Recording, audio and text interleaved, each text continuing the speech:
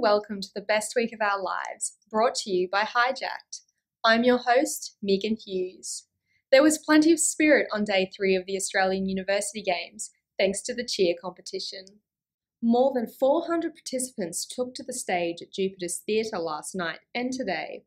This is the first year that cheer has been held as a national competition, and it was no surprise that the teams from the southern states dominated.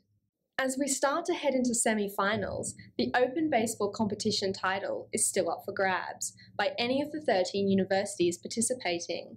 Hijacked journalist Darcy Muntz reports. The sun was beating down on the baseballs at Sir Bruce Small Park today.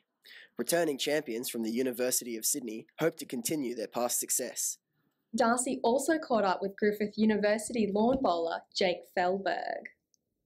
This is my second uni games. I competed in it 2 years ago. But my biggest event apart from that would be probably the State Multi-Disability Championships, which I competed in about 5 years ago. Yeah. And how do AUGs compare to those types of events? It's a lot more social being here, and when you do come across a good player, it's good competition. To go professional at any stage in the future? There's not really enough money in lawn bowls to make a professional career out of it, but I do hope to represent Australia. I have been reserved for World Championships in 2013 for vision impaired, and I have been a part of the 2014 Commonwealth Games squad, but haven't actually made the representative debut yet. The much anticipated Uni Games mascot race returned to the athletics track today, and as always, it was very entertaining.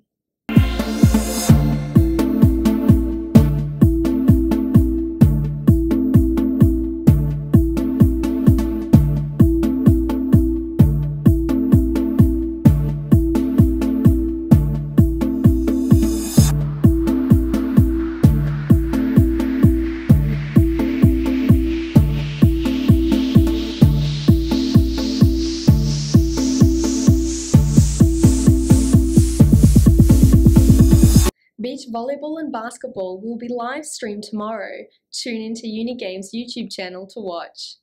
Thank you for watching the best week of our lives.